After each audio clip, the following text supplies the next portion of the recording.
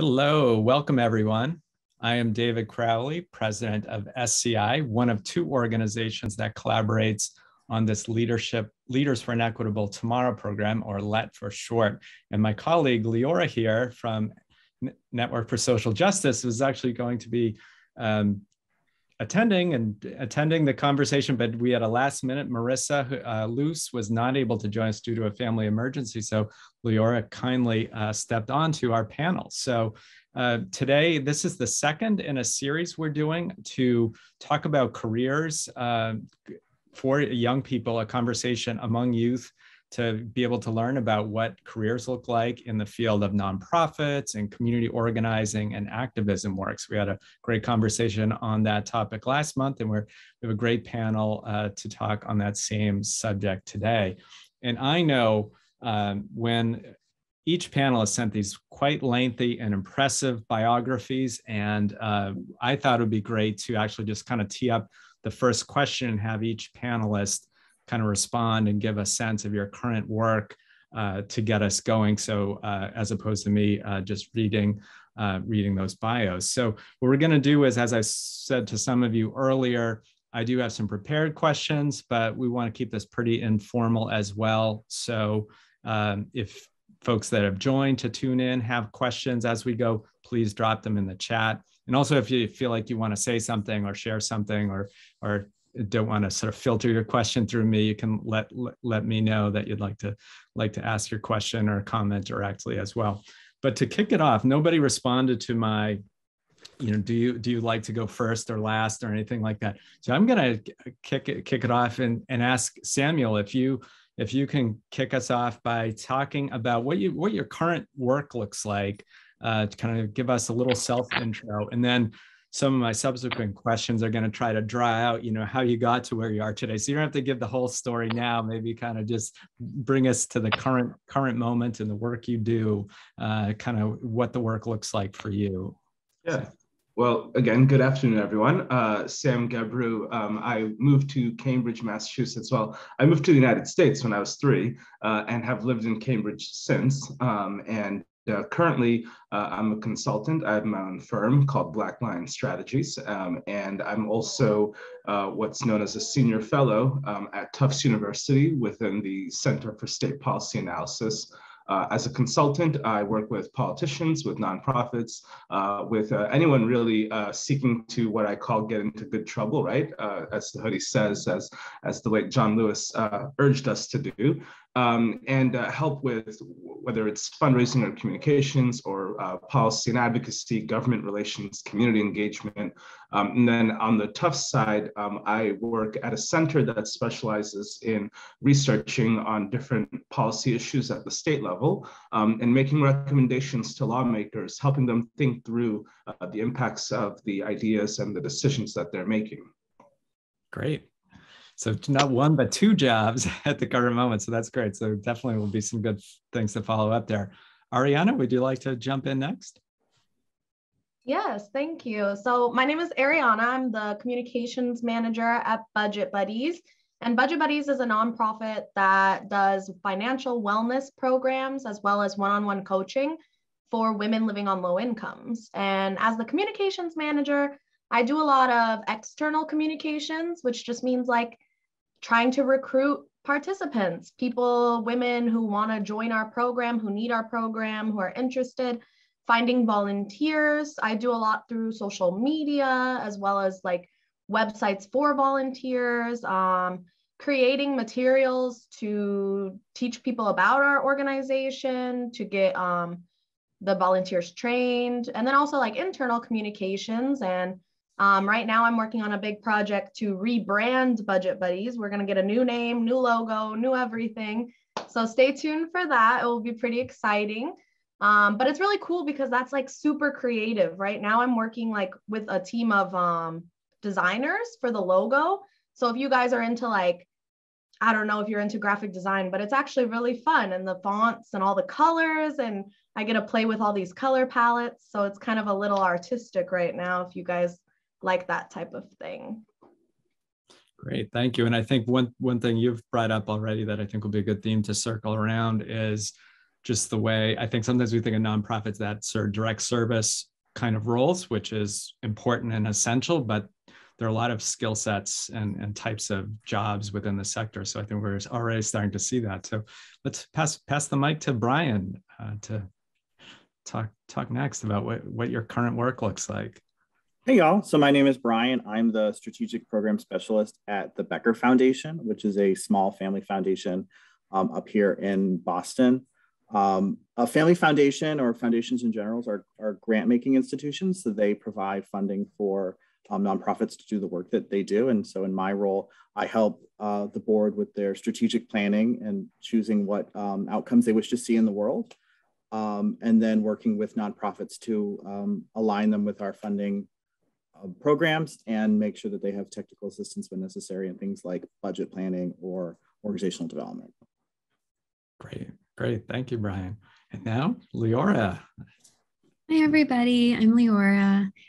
We just went through rebranding the Network for Social Justice. So we did a lot of playing with colors. So I really relate to that. It was actually really creative and somewhat stressful on the back end.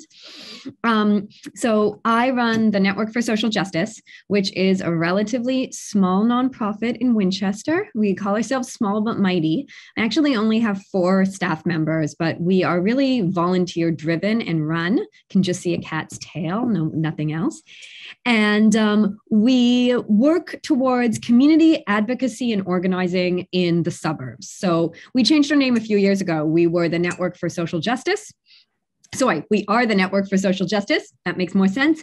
And we were the Winchester Multicultural Network. And I think when we changed and we took Winchester out of our name, it wasn't accidental. We did it because, well, we were in a rebranding, but we were also thinking a little more about reaching beyond Winchester as a suburb and thinking about social justice across suburban communities, because we felt like there was a little too much reinventing the wheel, and that was stopping us from doing some of the collaborations like this one, which would be beneficial a little broader and a little deeper than we were going in the work.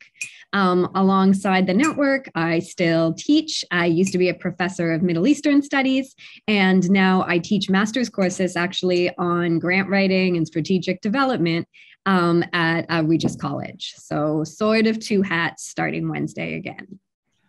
Great. Thank you, Liora. Now that we'd like to start getting into a little how you got to where you are. So and maybe we can reverse order, just keep that. So put it back to you, Liora. But the way I wanted to frame this is this program is targeted for high school students starting to think about career paths. And so think back, if you could, panelists, to when you were in high school. Did you envision you doing something like you're doing now? And if so, maybe how that came to be. But if not, where along your journey in your career did you start seeing your way to doing nonprofit and community work, and what motivated that? So reverse order, you're starting. Yeah, so if you want to start us, Liora, if you're up for that. So when I was in high school, I was very clear that I wanted to go into journalism. And I loved writing. I still love writing. And I felt like that was sort of my skill set. And I liked adventure, and I liked traveling, and I liked talking to people. And I did. I went to school. I became a journalist, and I was immediately deployed to the Middle East. And one of the things deployed, I found a job in the Middle East. I wasn't in the army, sorry.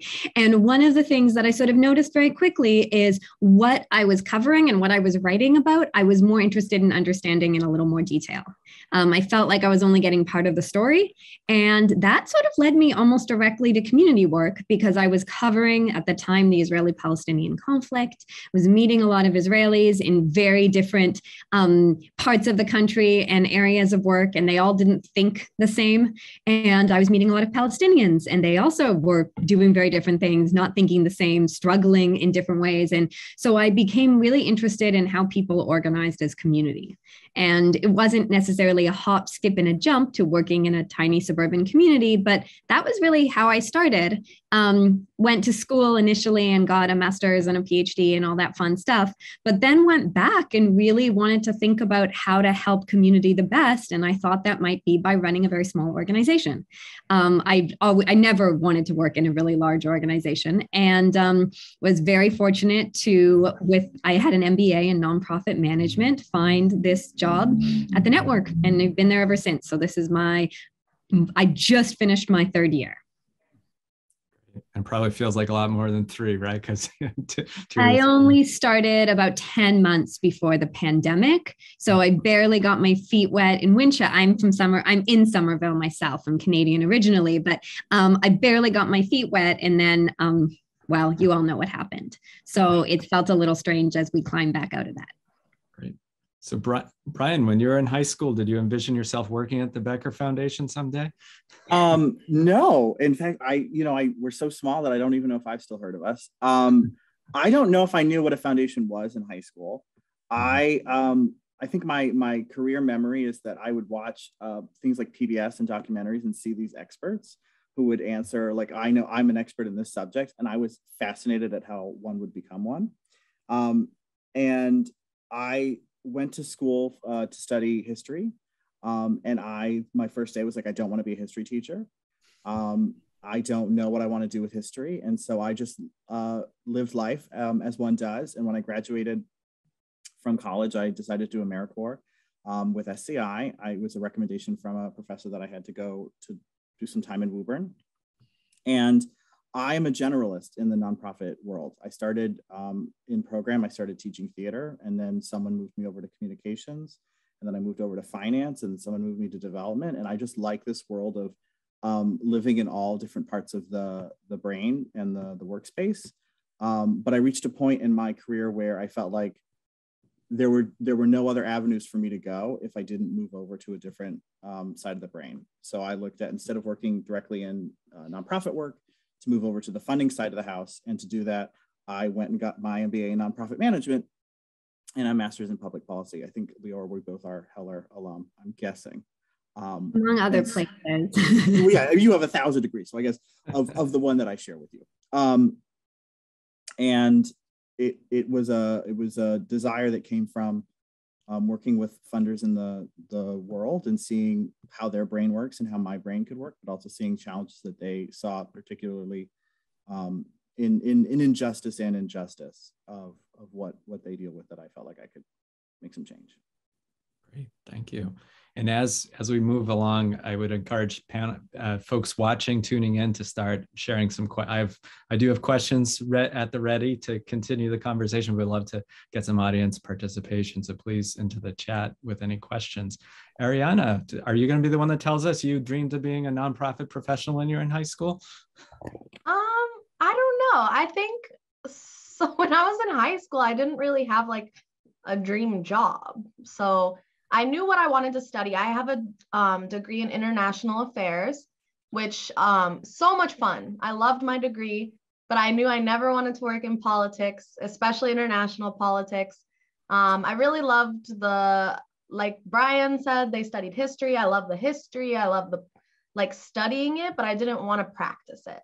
So I think I kind of fell into nonprofits because I really enjoy being around people who have the same, we're not all the same, but we're all on the same mission, and we all have the same vision and ideals. And I really like being surrounded by people who are here to empower other people and help other people. And I don't know if I could ever go back to a private sector where they're just expecting you to produce something. They're expecting you to create profit for them. So I really like that I can just kind of be with people with a similar mind and try to help whoever we can. Great, thanks. Sam, same question to you. What did you see yourself doing in high school, and how did you evolve to where you are now? Yeah, so I actually got my start in politics and community engagement as an 8th grade student. So a little different. So growing up, obviously like every other kid had a million different dream jobs. and sort of, my middle school dream was to become a pilot. I really wanted to become a pilot, still kind of do, but it's sort of gone to the back burner among many other things on my bucket list. But in 8th grade, I sort of discovered that I had this passion for community organizing and politics and social justice. And that led to some interesting work that I did, raising money for women with childbirth injuries, to working on a local city council campaign that propelled me into an internship into the state Senate, where 2 days after school in high school, I would go to the state Senate, take the train from Harvard Square to Park Street and walk up the steps to be able to work for my state senator. And it just gave me a really great opportunity to see how government worked on the inside. Having worked on a political campaign, I saw how politics worked on the outside, but governing is a whole different thing from running for office. And so I was able to see both sides of that. That led to other campaign jobs. I studied political science in college, and no surprise there, I guess. Really since have just continued to be in that space. And so a lot of the jobs that I've had have all been either working for nonprofits or working on political campaigns, either running them as the campaign manager or serving as a senior member of the staff, whether it's having led communications efforts or volunteers in organizing, or serving as the deputy campaign manager and handling fundraising and other tasks. And so have sort of worked across the gamut. And then also, having served on different nonprofit boards, giving myself sort of a different perspective for how nonprofits are run. For those of you who may not know what a board is, a nonprofit board of directors, it's a group of people that oversee the nonprofit, and they make sort of the bigger level decisions. They don't get involved in the sort of day-to-day management of things. They leave that to the executive director or the president or the CEO or whatever that person's title may be. But their job is to hire or fire that person. They evaluate the person, and they also determine what the budget looks like. The rest of it, they sort of leave to the staff to do. And so, getting that perspective was also very interesting to me. But yeah, I sort of got my calling at a young age and knew what I wanted to do. And I benefited heavily from having mentors that opened doors for me, that sort of saw this potential in this young kid, and allowed me to learn and thrive and flourish in what I was doing. And so now, I try to do the same. Whenever I see a young person, I'm very quick to give out my cell phone number, my email, whatever it is. And I do say, like, I expect you to reach out to me. And if you don't, I'll be very disappointed, and helping young people find their passion. You're never too young to do what you want to do. And so I learned that very early on. That's great. Thanks. Sam, I don't know if you have any follow-up advice. I think somewhere along we intended to get into mentoring for the young people joining today. Any suggestions on like how to find a mentor or reach out from your experience? Yeah, don't be shy. Like, honestly, so one thing I learned very early on was a lot of like people with whatever important jobs or whatever you want to use the term, they also like talking about themselves. They like sharing about themselves and what they do. Never hesitate to reach out, because you'll be really surprised. But people are happy to grab coffee or take a walk and talk about what it is that they do, or nowadays I guess it's much easier. You can just sort of hop on a video call. But people are very willing to reach out and be sought after and share what they do. So I think like part of it also was just as a young person, I think there's a little novelty. It's like, oh, like cool, young person's reaching out to me, like sure, I'll make time for you. And so use your age to your advantage. When you're reaching out to folks, say whatever, I'm a 15-year-old high school student or something, because that sounds impressive. You don't always get a 15-year-old high school student reaching out to you asking about career advice or college advice or internship advice or whatever. And so definitely leverage that. It's very easy to reach out to people nowadays, whether you want to tweet at them or find them on LinkedIn, or a lot of people have websites where their email address is listed, or there's some sort of contact form. So, sometimes I just picked up the phone and called the phone number that was listed. And so you never know, how someone's going to respond to you. But the worst thing that they can say is say no if you reach out. But if there's somebody doing something interesting and you're like, hey, I kind of want to learn more about that, even if I don't know anything about what they do, just reach out. Like, it really, and don't hesitate to put yourself out there. Like, if you want to reach out to somebody, don't wait for the right moment or whatever, because there never will be. So just do it. Great advice. Thanks, Sam. Brian, there's a question posed in the chat actually from Liora. Just if you could elaborate on that term, being a nonprofit generalist. Tell us more what that's about and why it appeals to you too, maybe. Sure. So I think of it in two different ways. One is that I spent a good amount of time working in a nonprofit theater, and a pretty decent amount of time working in the environment or the environmental area. And I'm not really committed to any one mission. I find a bunch of missions to be really exciting in the nonprofit world. And I could see myself working in a variety of organizations. So I think about generalism in that way, if I don't specialize in a mission.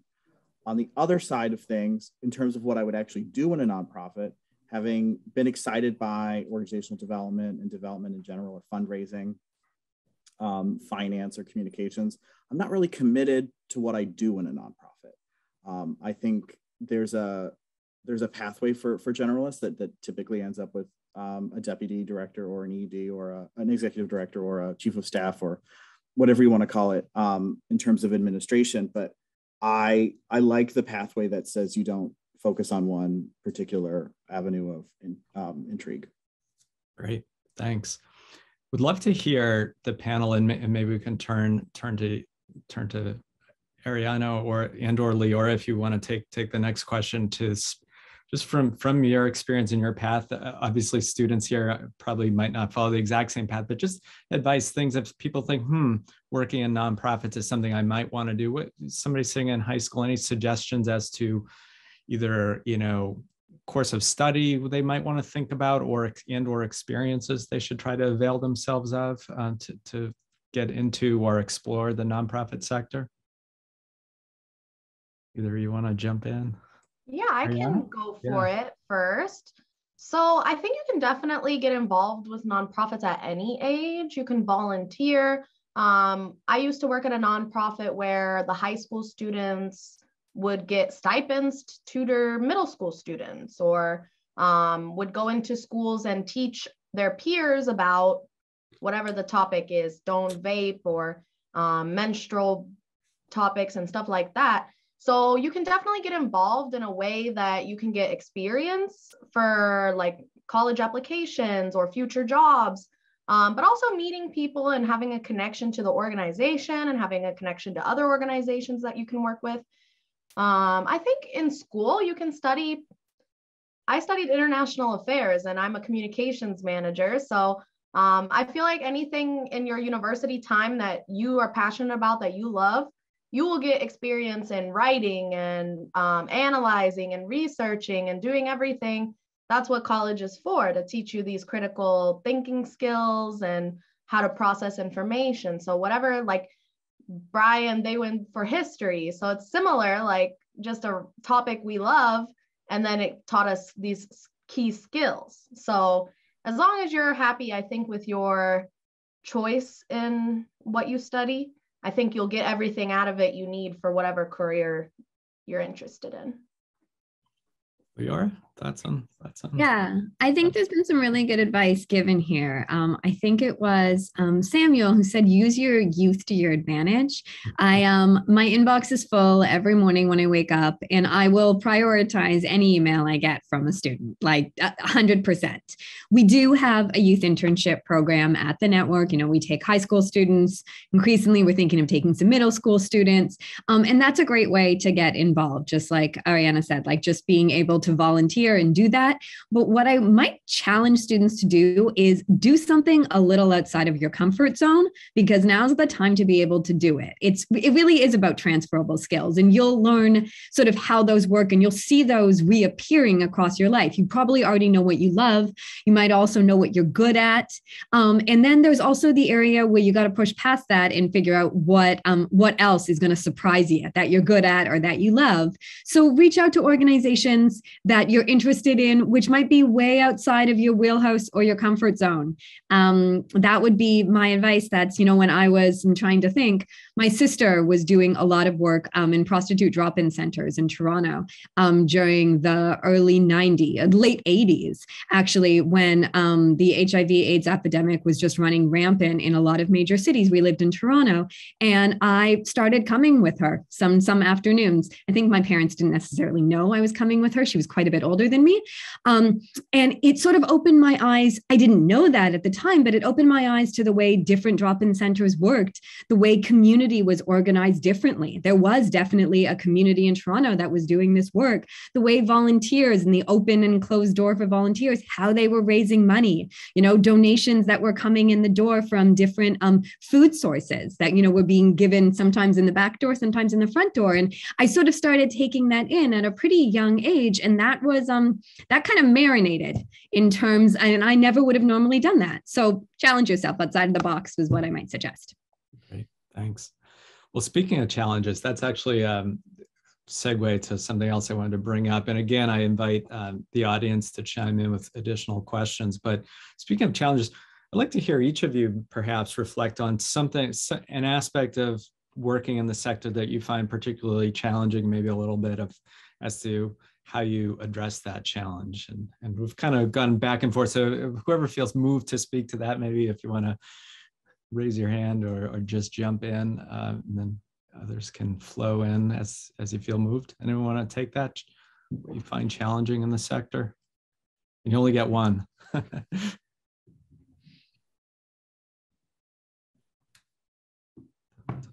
Okay, well, I'll jump in and we'll see if somebody else feels similarly. I am even though actually I did do an MBA in nonprofit management, and I actually focused on philanthropy. I focused on raising money. I find it really challenging to fundraise. I think the sort of global/local environment has made it more challenging as people have gotten so exhausted from COVID.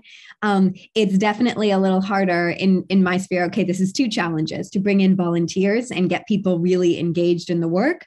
But it's also hard to sell people on new programs and how to give to new programs. And I think a lot of people hate asking for money. So I would be curious among my fellow panelists who else might feel this way, or this is not a challenge for them at all, and then you should come talk to me.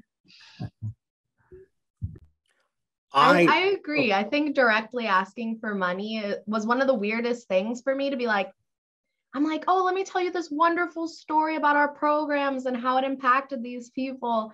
And then it's like, no, just directly, we need help. We need funding. So I agree with you, Laura.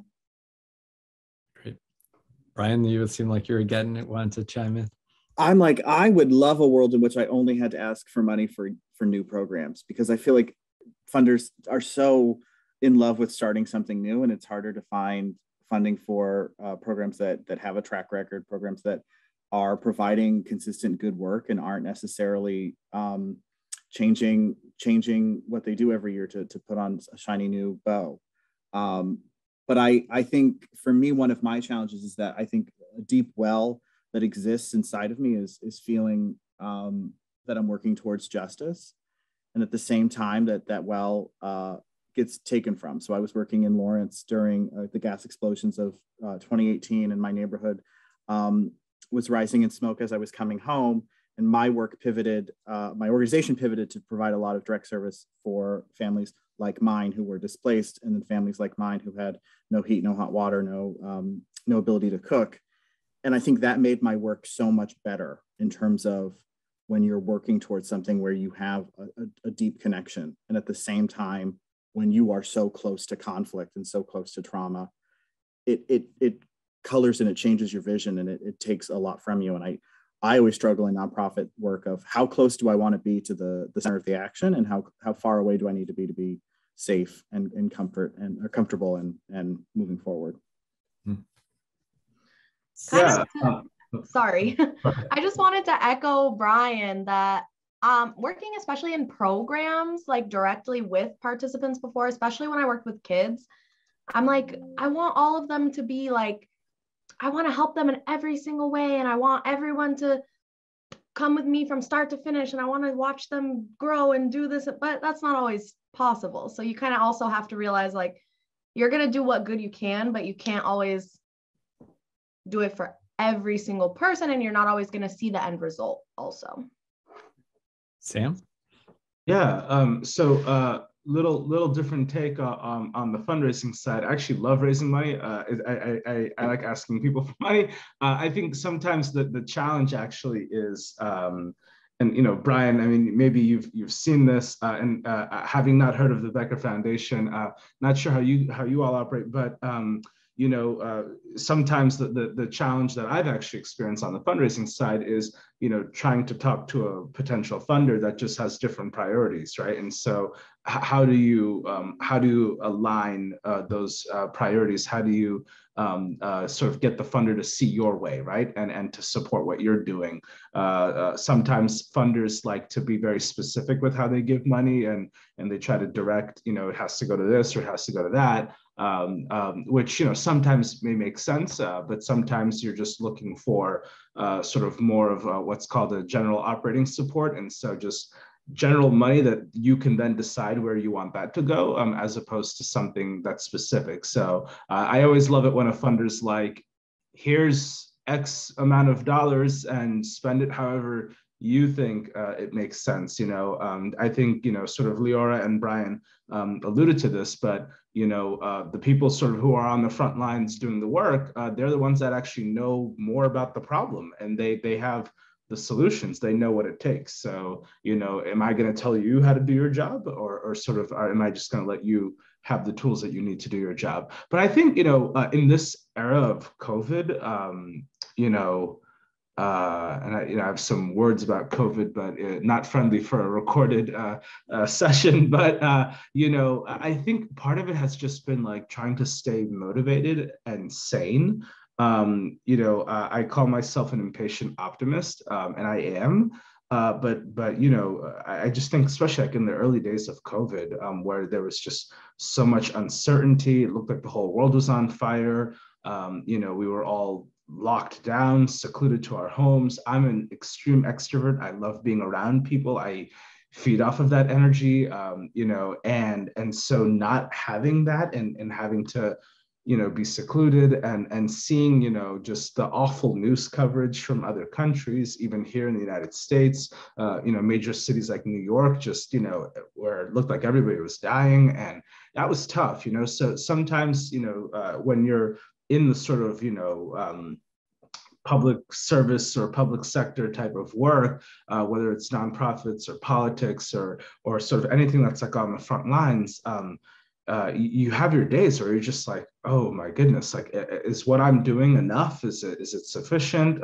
You start sort of questioning and doubting yourself a little bit. But then, like, fine, I'll have like that 1 or 2 hours of self-doubt, and it's like, snap back out of it. You're doing something important. Everybody is, and it's all the parts together is what will sort of cause, change to happen and hopefully make our planet a better place to be. And so, there are those days of sort of despair and hopelessness and questioning sort of what it is that you're doing and how is it, impacting the world, and losing motivation. And in those moments, I think, what's been helpful to me is I have a lot of friends that do what I do. They're sort of in a similar space as me, but then I also have friends that completely don't do what I do. And I like that balance, to be able to sort of, turn off some parts of my brain sometimes and, talk to people who are in the sciences or who are in the arts or whatever. And it's really great to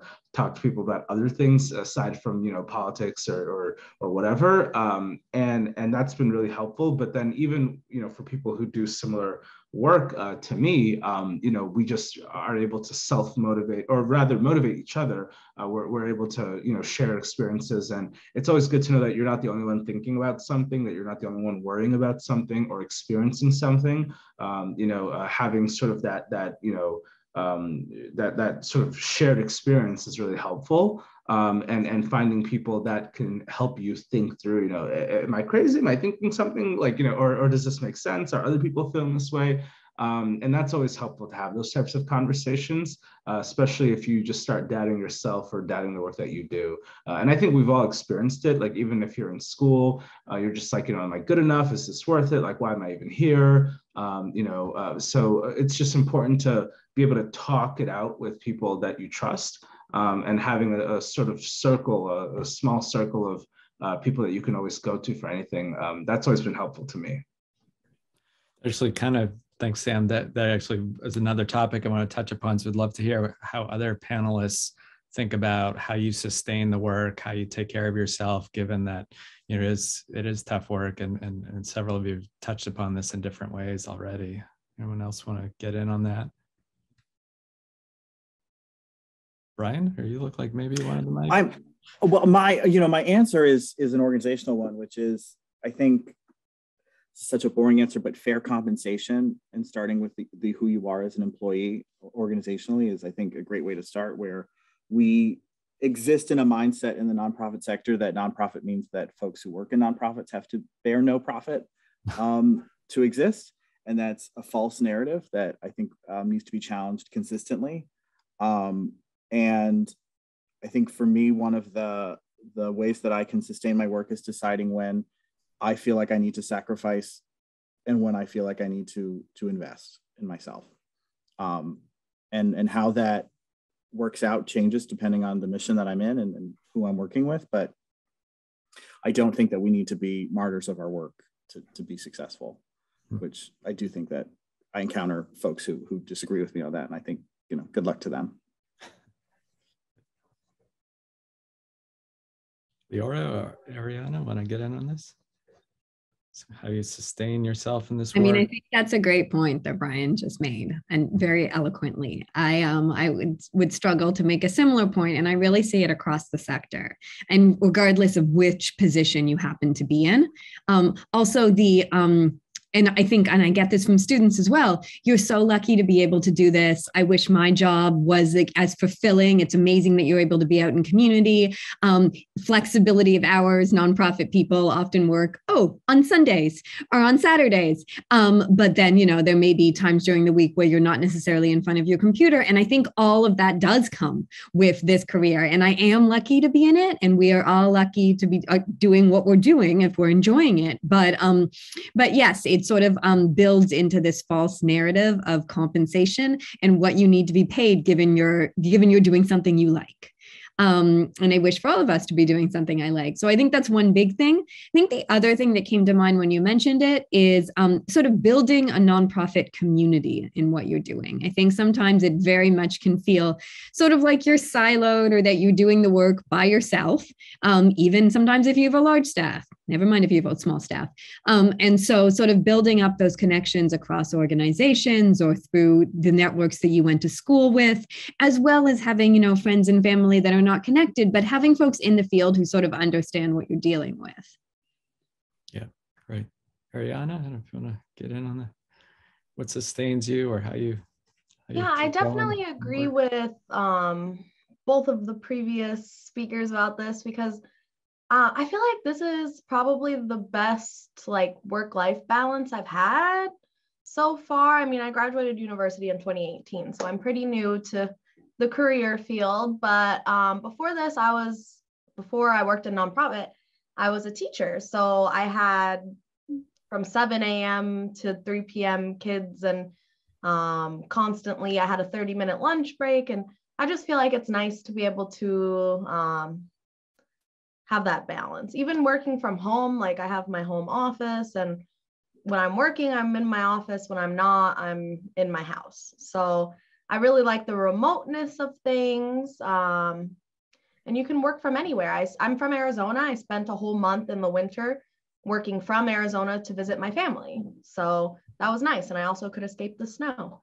So it's kind of cool to be able to have the flexibility, and like, I guess that's part of remote working for any work, but I really do enjoy having the time and energy for myself, no commute. Great. So another question. David, Oh, yeah, please, Sam, just to add one more thing, because this is, admittedly, this is like an area of growth for me. This is something that I'm still working on. But there's this saying that, I often hear more and more nowadays, joy is an act of resistance. What I think is important about that is, especially in this type of work that really like takes a lot out of you and is, it's meaningful, but it's also, it could be draining, is, make sure that you have moments in your life, moments in your day, moments in your week that are to yourself, where you're having fun, you're taking some time for yourself, self-care, whatever you want to call it. And not necessarily as a reward for something. You shouldn't have to reward yourself with time to yourself, or time off, or self-care, or whatever. And it doesn't have to be some grand gesture. You don't need to be going on a vacation every weekend, but just do something for yourself to just sort of recharge, right? Whether that is hanging out with friends, or for me, like an ideal Friday night is not talking to anyone. A lot of what I do is in people involved, right? And I am an extrovert, but even extroverts have their moments, right? And so Friday night for me, the perfect Friday night is a date with myself. Like I may go out, I may have a meal with myself, literally, and just like go home and watch Netflix or something, and just relax and not talk to anybody. And sometimes my phone is off, you can't reach me. And so just being able to have those moments to yourself where you can recharge, so that you're ready, you're engaged, you're willing to do the work. And just even as a student, you don't always just want to be like class, homework, like extracurriculars, whatever. It can be very draining. And so you want to also give yourself time to relax. And it could just be small things like, for me, it's a morning cup of coffee that will set me right. If I don't have my coffee in the morning, you can tell, because I'll probably be very cranky. But if I do, I'm set for the day. Or right before I go to bed, I usually drink tea, calms me down. So just like listen to yourself, listen to your body, and do what it's telling you to do. Because if you don't, sort of the older you get, the more I think you'll start to regret that. Yeah, great advice at any age, definitely. Because I know the types of students attracted to this program and activism while they're in high school tend to be taking, demanding classes, and can get a little stressful. So definitely good advice. Would love to hear, I know the panelists have been at the this work for various lengths of time, but would love to hear a reflection of something that you've been able to accomplish that you're most proud of. Something. Just give us a taste of, something that really made you feel like, wow, I was able to accomplish blank, and that really reminds me of why I do this work. Anyone want to start on that? A moment or a success you'd like to share? Yes, Ariana, please. All right. So recently we had like the busiest time in Budget Buddies history. Like, I think we had like 10 programs running. We hit like a milestone of participants. There was like 100 new participants starting. So we needed volunteers. So part of our model is one-on-one coaching. So for every participant, they have one coach, and this coach is there to like be like the open ears, open heart, open, like to just support them and not judge them, and be totally like there for them and their specific financial goals, but also listening to them as like a whole person. And it has to be a woman. So because it's like woman to woman, women empowering each other. So I had to find all these volunteers, and half of them had to speak Spanish. So we found all the volunteers. All the volunteers were filled, but it was a very big pull of like, what networks do we have? Like social media, ads, all this stuff. So I was pretty happy when we got the news that like every woman in the program had a coach. Nice. Who else? Brian. Oh, that's your celebration, not a hand raise, but do you want to go next? As I'm starting to call. Sure. So a singular one, it's hard to pinpoint. I worked on my largest grant making program, my first grant making program, and my largest grant making program last year, which I had to review like 150 different nonprofit grant proposals in a very short amount of time, and help the foundation make some funding decisions. And it was a collection of my experiences where I was analyzing friends of folks who I've gotten to know through my work in the Boston nonprofit area, as well as a lot of people I didn't know. And it was a culmination experience of like, oh, the work that I've put in to myself, the work that I've been exposed to from other people who are so much smarter than me and so much better in every single way, it can all align. And I think I enjoy moments when the weird map that I've taken to get to where I am sort of has a throughway where it's like, oh, all of these experiences that you've chosen to do in a random order can have meaning. And that was for me last year. Nice. Great. Sam, you want to get in? Yeah, so a singular moment is also difficult, echoing Brian. One thing I'm proud of for sure is so growing up, I grew up in Cambridge, and I for part of my life, spent a lot of time at the Cambridge Community Center, and did after school there and summer camp, and it was a just big part of my childhood growing up. And I aged out of their programs back then when I was 13, 14-ish. It's a place that I still very much call home. And so a few years ago, I was hired to work at the Cambridge Community Center as the Director of Engagement and Partnerships. And this was tied to sort of their 90th anniversary. The Community Center was founded in 1929 by a group of Black pastors for the community, because the YMCA in Cambridge at the time was whites only. And so everybody else really needed a space to get together. And it's just been such a great hub for the community. And even now in the pandemic, they've done such a great job responding to the needs of the community and whatnot. But, part of my job was to sort of help the community center tell its story and to raise more money and to build more partnerships and to strengthen relationships with government. And so there was a lot on my plate. And one of the big projects that I was working on as well was the 90th anniversary year. So in 2019, and I developed a year's worth of events and activities to really celebrate the occasion. And the sort of, pinnacle of that was a gala that we put together, this really lovely, fancy event. Partnered up with MIT. They gave us the venue for free. It was this just gorgeous ballroom that they had, and just filling it up with people, raising a ton of money, getting a lot of corporations to write checks and sponsorships, and just the way that it all came together was just really beautiful. It made me happy to be able to help significantly contribute to a place that I call home, a place that helped me grow, a place that gave me a lot of great childhood memories.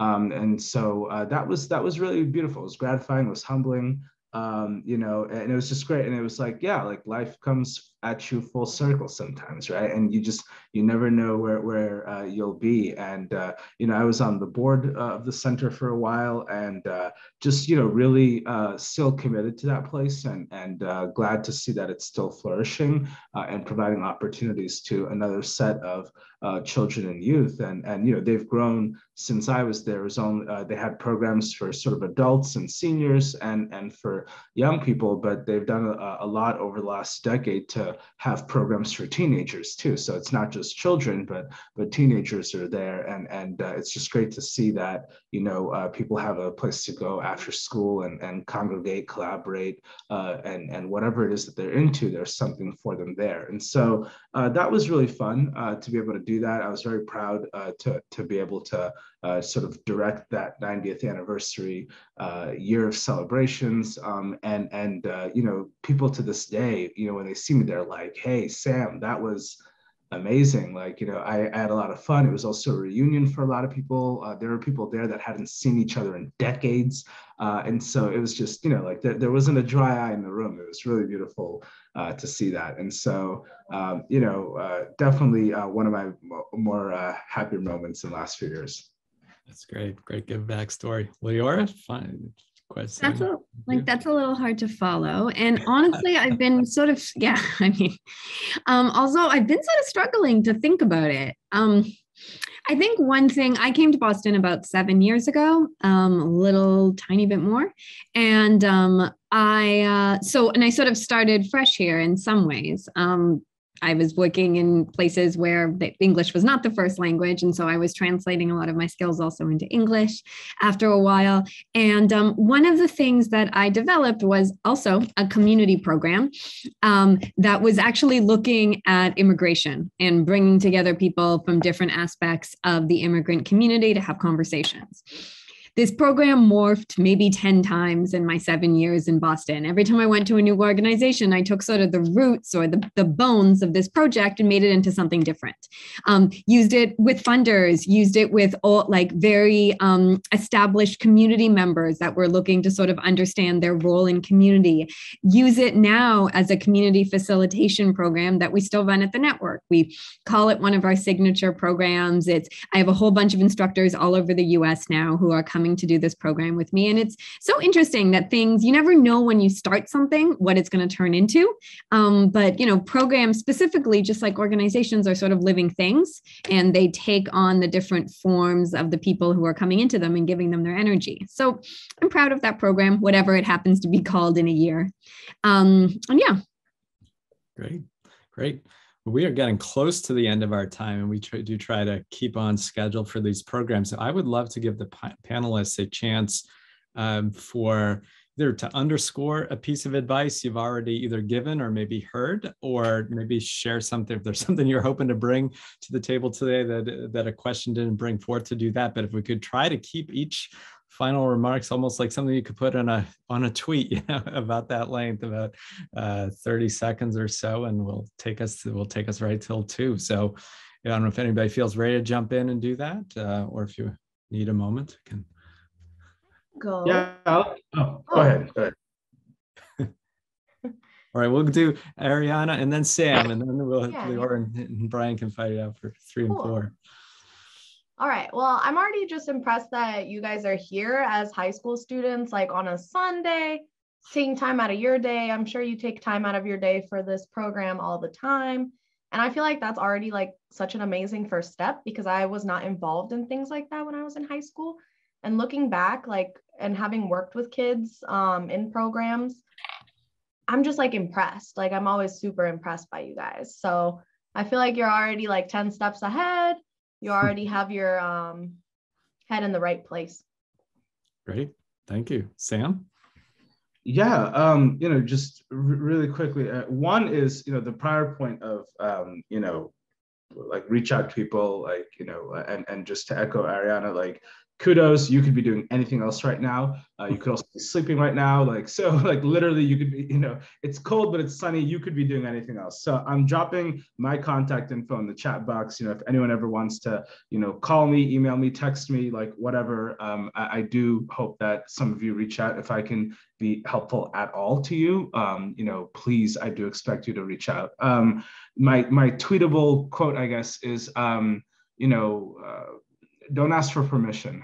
You know, just because you're young, if you have something that you want to do, if you have something that's on your mind, just do it. Never ask to be invited to something, or never rather wait to be invited to something. Never ask for permission. just get up and do it. Don't let your age hold you back. Don't let your experience or lack of it or whatever hold you back. Just step up and do whatever it is that you want to do. Great. Excellent. Thank you. Anyone know? Well, we've all quoted Jay-Z without acknowledging that we quoted Jay-Z. So you could be anywhere in the world, but you're here with us. And I think that's like a great way to sort of think about nonprofit work. You are here on a Sunday afternoon, and this is like, maybe this is your comfort level because you're able to do this over Zoom, etc. But keep it up.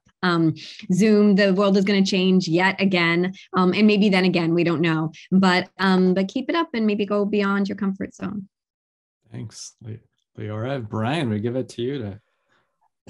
The boring MBA and funder answer I have is if you're interested in nonprofit work, pay attention to who pays for it and how they build their budget. And it's something that I wish I did much younger. And it's something that, to Samuel's point, don't ask for permission to ask those questions, but find out how folks finance the world. And I think you can go a lot farther. That's great. Wow. Well, I would like to thank the 4 panelists. You have packed a lot of great wisdom and advice and shared experience into our 1 hour here. And not exactly by design, but a little serendipitously, I think we've got a very great balance of experiences and perspectives. So I would like to give the panel a big thank you. And as others have said, thank you to the students who have joined on a Sunday afternoon. And you signed up for this, so we have your info. So we will definitely be following up with other programs and opportunities that both SCI and the network have coming up soon. Some good stuff happening this spring. So we'll just leave that as a teaser because we're at 2 o'clock. But keep an eye on your inbox for more good stuff to come. So with that, we'll officially close and thank you, everyone.